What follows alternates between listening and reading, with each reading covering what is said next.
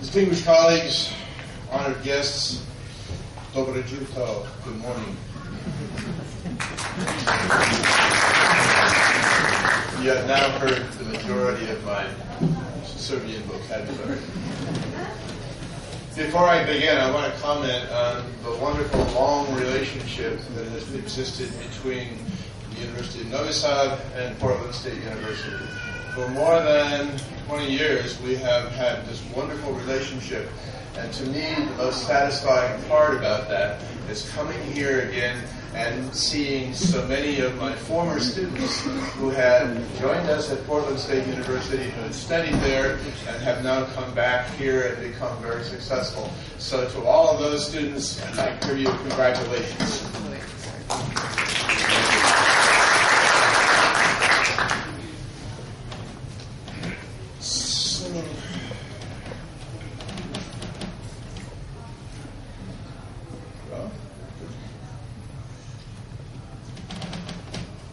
First of all, I would like to extend my congratulations and my sincere appreciation to Dr. Darko for providing the translations that you see here. So the first question then is, why should we worry about supply chain management? With all deference to our finance colleagues here today, if you look at most finance books, the first thing they'll tell you is that the fundamental objective of any organization is to maximize shareholder value. I would suggest to you that that's an outcome. That's not the fundamental. It's an outcome of managing our supply chains really well. If we find the very best suppliers that we can anywhere in the world, we develop long-term, close, collaborative relationships with them. We also manage our transportation and logistics efficiently. We plan and manage our inventories really well and control our production and our distribution of finished product. We take that entire supply chain and manage it really well and most cost effectively. It's very easy to sell product even in a competitive environment and make a lot of money. If we make a lot of money, our stock goes up, right? So the whole thought here is that the appreciation of stock value is a consequence of managing our supply chains truly well. If we manage our supply chains badly, if our costs are not under control at each level, then it's very nearly impossible to sell product in a highly competitive global environment and still make good money. So perhaps it would be worthwhile for us to consider supply chain management a little bit. A wise man once said that you don't make money in business when you sell. You make money in business when you buy. And I think that's worth considering. If I buy really well, then it's easy to make a profit. If I pay too much, it's very difficult to make a profit. Today, we see that our supply chains have undergone a dramatic change. They are much more extensive, they are lengthy, they go all the way around the world to organizations like our Asian suppliers. They have become far more complex as we address the requirements of global business, and they become much more geographically dispersed. We'll talk more about that in a little while. The global nature of our supply chains then creates significant uncertainty, and from that comes supply chain risk. So this is the first of the two leading concerns that supply chain managers have today. Supply chain risk. I would suggest for you that most of the research on supply chain risk has focused on the buying firm and then the downstream suppliers to that buying firm. But I would also suggest to you that perhaps that's a short-sighted view. The firm itself is a significant part of the supply chain, as are all the connections that flow upstream to our final customers. So if we look at supply chain management in its broader context, we look at all the way from our final customers all the way back down to our lowest level of suppliers. how well we manage the flow of materials up and down that supply chain will very often define whether or not we make any money. So I would suggest that first of all, we need to look at the broader context of supply chain management. In spite of some heroic efforts to catalog supply chain risks, most notably Jarek's work in 2012, which appeared in the Serbian Journal of Management, and the website that he created to further that, it's really impossible to determine every single potential risk for every single potential supplier. So what I would suggest is perhaps the vast majority of all those risks would fall into one of these 9 categories. And an individual firm then, using these categories, can apply their own firm-specific risks. The following slides are going to offer you some examples of each of those. When we look at governmental risks, it was an interesting conversation that I had some time ago with the former president of Intel China.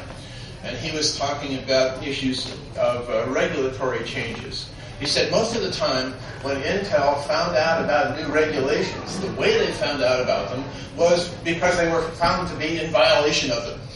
So it's very difficult to keep track of all the governmental changes in all the geographies in which we operate.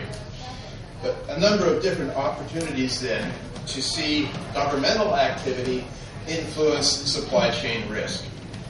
Currency fluctuations, obviously, political unrest in today's world is certainly a significant source of risk. Infrastructure. This is a bigger and bigger issue. India today is being touted as one of the low-cost areas for sourcing, and it's very attractive as a source for materials for all kinds of different businesses. The problem, of course, is that they have a very difficult infrastructure. Their rail system was devised 40 or 50 years ago. Their highway system is inadequate, and their ports are even more inadequate with very limited draft, so that even the large modern container ships can't access those ports. So infrastructure is a big issue. Our suppliers have all kinds of risks. We can list those for days. But if we look at all these things and we say, okay, the importance of supplier visits can't be overstated. How do you know what a supplier is really capable of? How do you know what the supplier's warehouse contains unless we go and look? How do we know that the supplier isn't quite literally operating out of a house someplace? So how do we know that that supplier has the capabilities then to address all of our requirements for our growing organizations? It's an ongoing, continuing requirement. We need to look at all the various possible risks that we might encounter from suppliers. We need to go to those suppliers and investigate in detail. Logistics risks, we have, again, continuing difficulty there. On-time delivery is, of course, our most overriding concern. The fundamental objective of supply chain management is continuity of supply. The one thing you don't do as a supply chain manager is shut the production line down because you run out of parts. If you do that, I promise you, that is a career-limiting deficiency. So we want to make sure that continuity of supply, we want to make sure that suppliers have the necessary capability, but then we also want to make sure that the logistics part of our supply chain is... my wife is Italian, see, so I've acquired some of her mannerisms. On-time delivery, continuity of supply, really important. Leakage and shrinkage. Here's a question for you. If we ship 100 cases of Irish whiskey, how many of them will arrive? That's the problem. That's a logistics difficulty. How do we manage the security of our logistics systems? Not only how do we manage the security of our logistics systems so that things don't leak out of the system, but how do we, in today's world, manage our logistics systems so that things don't get injected into the system, things perhaps that go boom.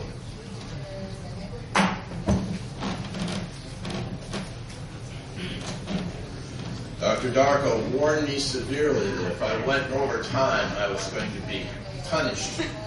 So I took my watch off and I put it here so I could be careful not to run over, except my watch fell off the table. External risks, terrorism, obviously. But one of the things that we have to be really aware of and counter is the issue of cyber attacks. Those have become more and more prevalent. I'm sure everybody has read about the cyber attacks that have been affecting a whole lot of companies around the world, major corporations. If you want to have some fun and you want to waste some time, go to Google and type in forklift accidents, and you will see an incredible array of difficulties, accidents that occur that cause significant risk and difficulties within the supply chain. Situations like the forklift driver driving down the aisle of a warehouse, and with his load, he hits the corner of one of the major stanchions of the pallet racks, and he collapses the entire tier of pallet racks with all of its merchandise down on the floor. Accidents happen. Price is always a major concern of ours. The price trends, the price volatility, especially in today's business environment, and then the influences of global economics on price. All those are concerns of our supply chain risk. External risks comprise exposure to the bottom half of our supply chain, from the buying organization down through our supply chain. But I would argue, after many, many investigations that I've conducted, I am fully convinced that as many supply chain risks emanate from within the firm as emanate externally. The firm's practices and its behaviors and its policies create as many supply chain risks as do the other participants in the supply chain. So I would suggest to you that we have a number of different categories of supply chain risk, and we look at each of those, then we begin to look at. Excuse me. I'm sorry. I'm trying to go back.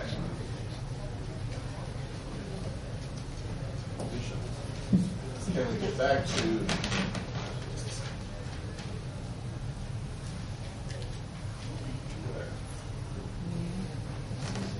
That's external. That's fine. That's fine. Thanks, Mark.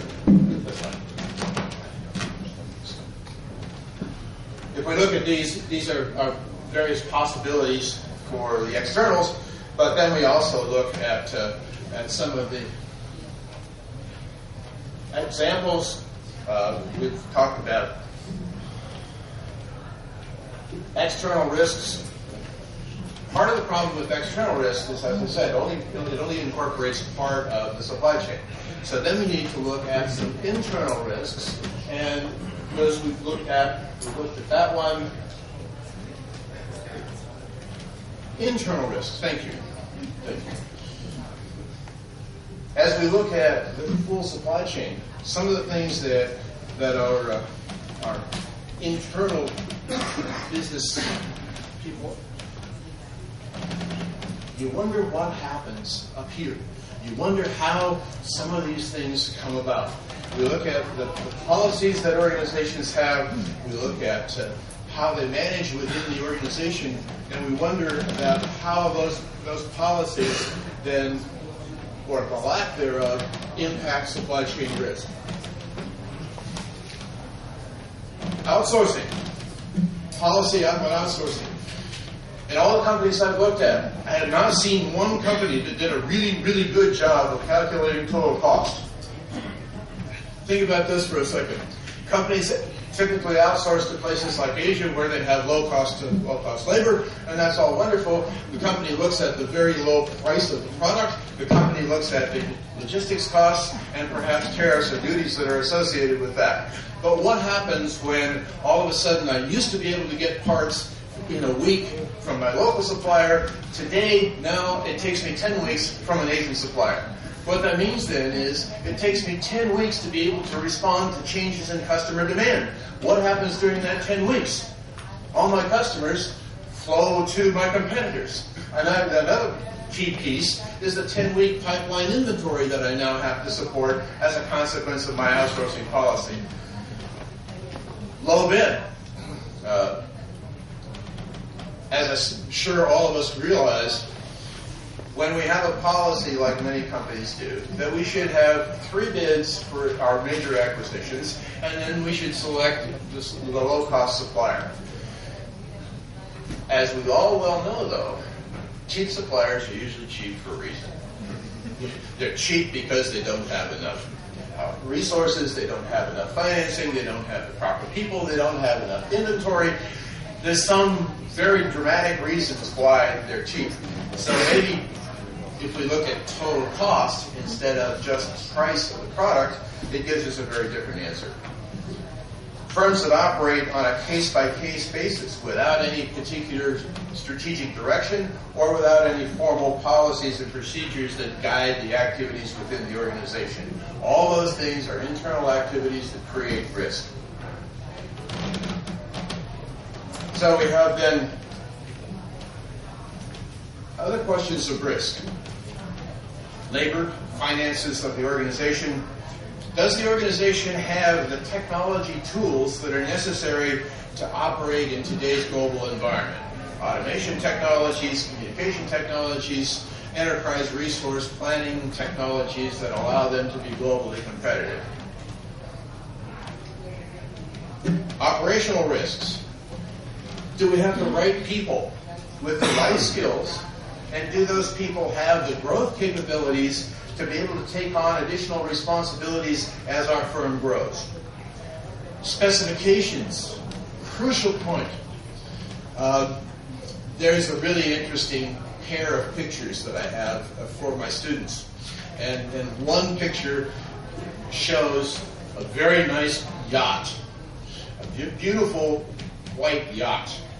The other picture shows the small inflatable tender that serves the yacht.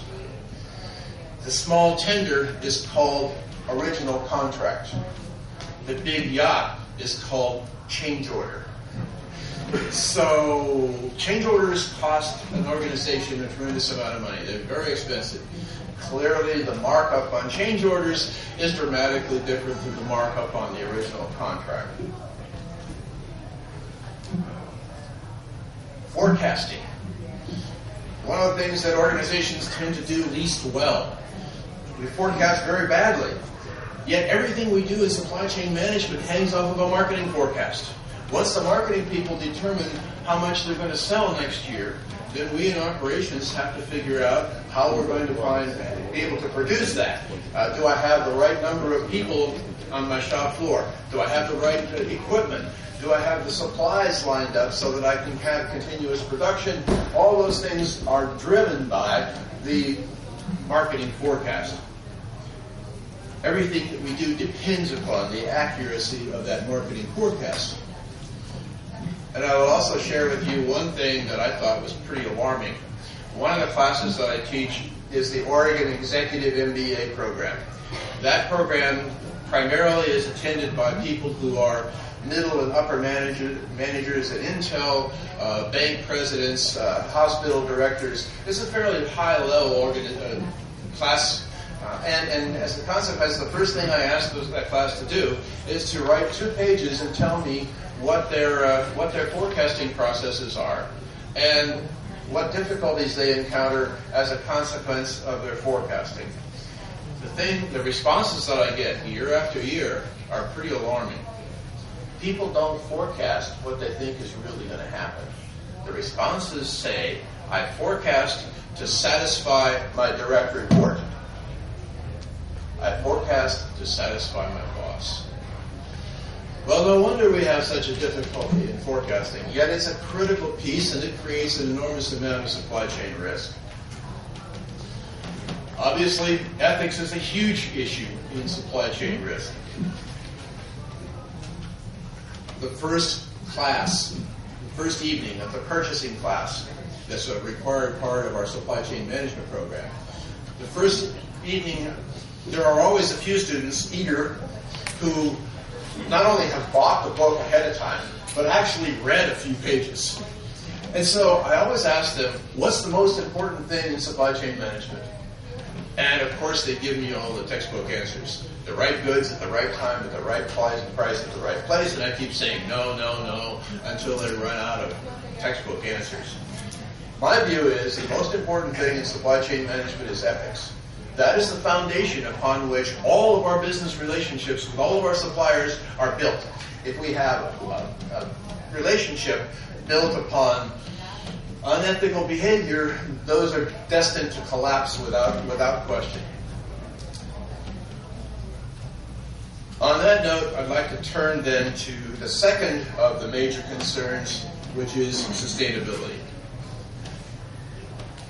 As I'm sure everyone is aware, the sustainability model has three basic foundations. The first one is environmental sustainability, then the social responsibility piece, and finally the organizational sustainability. How do we keep the company profitable while still doing the things that are right? Environmental sustainability, here are some examples. The use of non-renewable resources, how do I minimize that? Minimize my energy consumption, minimize the damaging material that I put back into the river, minimize the amount of smoke and other damaging things that I put into the atmosphere, and finally the use of hazardous materials. But equally importantly, how do I go about disposing of those hazardous wastes that are the byproduct of the use of those hazardous materials? How do I go about doing that in an environmentally acceptable way? Social responsibility is the second piece. How do I go about making sure that, first of all, we treat our employees well, that we have ethical standards for our organization, and that with regard to gender equity, we have equal pay for women who do the same job as men. We have removed the glass ceiling so that women can ascend in the hierarchy of the organization the same way men can. That we pay a living wage, and more importantly, that we see that our suppliers pay a living wage to their employees as well. So how do we go about making sure that the way that we interact with our employees and our suppliers and their people is in a socially responsible way? Organizational sustainability, of course, we need to continue to be profitable. We have to make sure, though, that in the process of doing that, we employ suppliers and we employ practices that make our customers friendly to us, so that we don't end up in a situation where, like I'll describe in a minute, where the activities of our suppliers reflect badly on our organization and, as a consequence, our ability to market effectively. Long-term viability is, of course, critical. Some past research, after looking at several hundred articles, the one thing that becomes immediately clear to me is that if we look at supply chain risk and then we look at sustainability, those two have been examined in isolation. Yet, if we think about it in another way, those things almost inevitably interact. And I'll show you in a minute here what I'm thinking about that. This is the second key piece of this research. If you look at it in one way, what we see is that we have, on the one hand, the internal actions, the internal policies, and the actions of our supply chain flowing down from the buying company that are generators of supply chain risk. On the other hand, we have the sustainability, the three major elements of sustainability. And the interactions of those are always really interesting. I know this is a busy slide, but if you take a look at the two primary categories of activity, supply chain risk on one hand and sustainability on the other. If you take any one and you ask yourself, how does that interact with the other side? And then you can do it in the reverse direction. How does any activity on the sustainability side interact back with the supply chain risk side? And then we give you some examples of exactly how those things happen. First of all, an organization that has a policy that says we will always buy from the low-cost supplier. That typically means that that supplier is going to be in a distant location, typically Asia, because of low-cost labor.